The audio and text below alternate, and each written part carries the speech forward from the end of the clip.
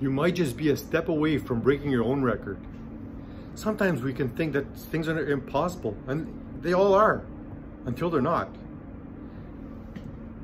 You didn't always walk. There's a time when walking was impossible. When you're a few months old, and all of a sudden you made it possible. Or eating with a fork. You didn't always eat with a fork, but you made that possible. How about all the records that have been shattered with Olympians? Or others like Wim Hof, who shattered so many of his own records. The Iceman. How about Roger Bannister, who ran a 4-minute mile? Was deemed impossible until he ran it. And behind him, a whole bunch of people did the same thing.